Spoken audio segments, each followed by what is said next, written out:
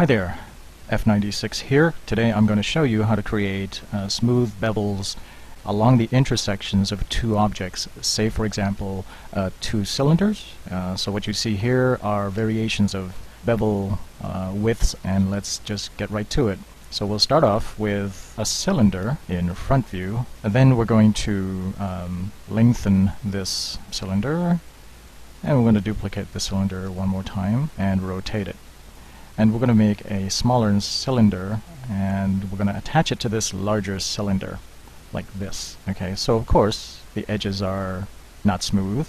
Now I'm not suggesting this is the only way, it's just over the few months that I've been practicing, I think I found a way that is kind of consistent and doesn't give you any hiccups, so you can move forward with the modeling process rather than hitting on some snags and stuff like that. So I think a lot of people will use the Boolean modifier to Boolean this cookie cutter cylinder away or merge them. I think that's the simplest way to do it, and let's apply it and delete this cookie cutter cylinder, and there you have it. You have a single mesh that is made up of two cylinders stuck together.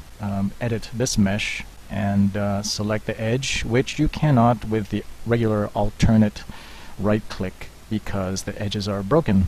They're broken by these vertical lines, as you can see here.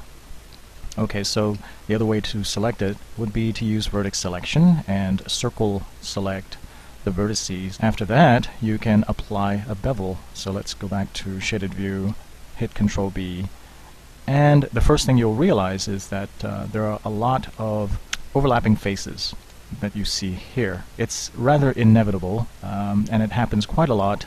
Sometimes you could get lucky and not have a single one of these overlapping faces, or what 3D Studio Max importers would call rat's nests. I think the whole purpose of doing it this way is to maintain the poly count as much as possible and not introduce any extraneous edges or vertices than is necessary just to have a smooth bevel along the intersection edges. So one of the things you can do here is to clean up the model.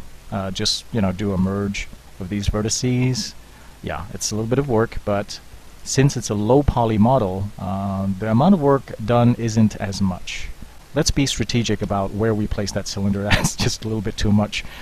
So let's just undo all the way to the Boolean point, and let's select this cylinder, and let's see if we can just sort of scale it up. Now that kind of defeats the purpose of having a precise model, but let's just do it anyway. If you put it in a strategic location, it's possible that you would end up with less overlapping faces. So let's check it out. Select these vertices and Control B. Yeah, so there's less, but you're kind of limited to the width of this bevel because there's another edge over here that isn't cut, and you're going to have to manually cut that.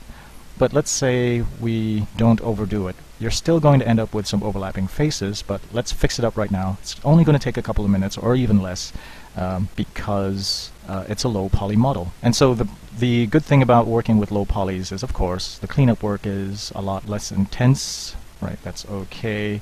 One last one here. And once you're done, well, of course, you still can't quite select the edge ring in one go because they're broken. So this is a good enough edge, to be honest, and you're still maintaining a low poly count. Then you can go and select smooth shading and then add an edge split modifier. So yeah, you have one way of doing it. Now there's another variation to this that allows you to create bigger bevel widths. So let's undo the whole thing and get back to where the Boolean modifier is still active here. Alright, so now what we do here in this variation, by the way, the first way is already finished, and thank you very much for watching, blah blah blah. And so this is the other way, which will allow you to have thicker bevels. So you duplicate this original cylinder. Let's go to wireframe. You duplicate it, and then you scale it up to about this much, and the outer cylinder is going to represent the width of the bevel. Now we want a bigger bevel so that when we look at it in front view, you have a bevel that starts from here, slanting and sloping all the way like that. Right, and so what you do from the side view is you scale the cylinder along the Z-axis to however far you want, say here, and now instead of booleaning, is that even a word, the inner cylinder, you're going to boolean the outer cylinder. Let's see, let's just select the outer cylinder and apply the union and delete the cookie cutter cylinder.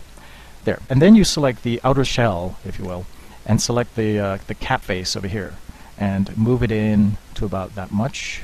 And then select the inner cylinder and select the inner cap face, yeah, and move it out like that. Then you select both objects and join them together. And then go back to edit mode, and while these two edge rings are selected, you press Ctrl E and create a bridge edge loop, and then you select the outer edge and dissolve it. X dissolve. There. Now you have an edge ring that is selectable in one go, so you could just Alt right click and you can select that edge ring. When that happens, you can also do a loop cut along this cylinder. So let's create 2 additional loop cuts, and then move this edge. I'm just going to say this, alright? So we move this edge maybe here, and then use vertex slide or slide vertices and sort of slide it.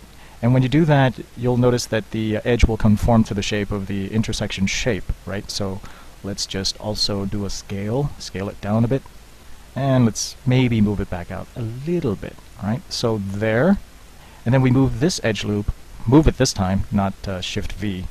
So okay, so you have this done. Next, you're going to select both of these edges, these edge rings, and then do a bevel, Control B.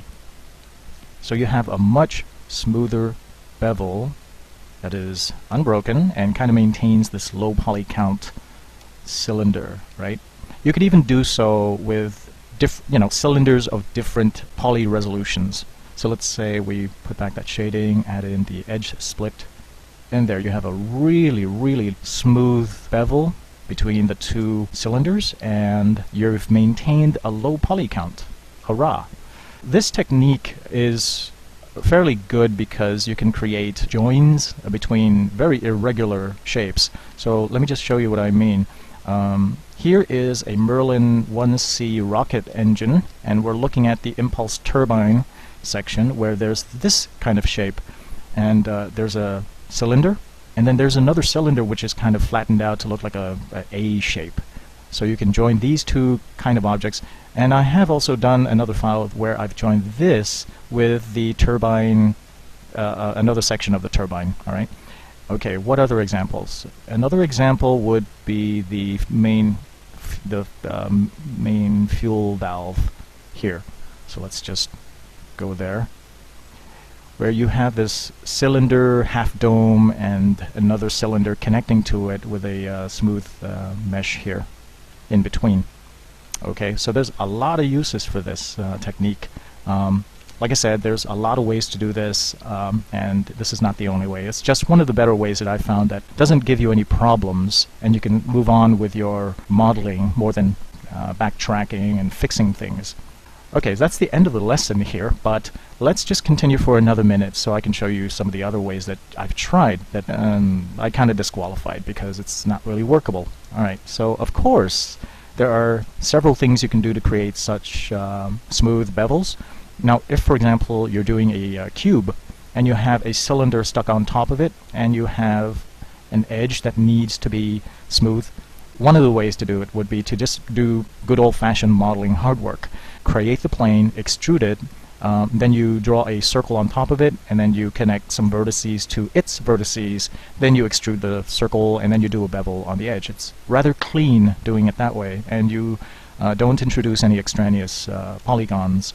Now the other way, of course, is to use the subsurf modifier. So you would build a coarse mesh, and then try to have the subsurf modifier conform to that shape, which is kind of cumbersome, if not impossible, right? Because you're going to introduce a lot of new edges just to make sure that the subsurf plugin can try and conform to that shape. One of the other problems you might get when you're using this method is if you increase the density of the mesh, like, increase the subdivisions, then your mesh is going to kind of shrink like a latex object, and you're going to have to tweak some of the coarse mesh and make sure it stays conformant to a size requirement that you have. It's great for some cases. Alright, so well, the other way, I doubt if anyone would be using it this way, but is to use the metaballs. There is no cylinder for a metaball. They only have a capsule that's that can be stretched, just along the x-axis though. You edit the metaball and scale to the x direction, and copy it maybe. Now let's make a duplicate, rotate it.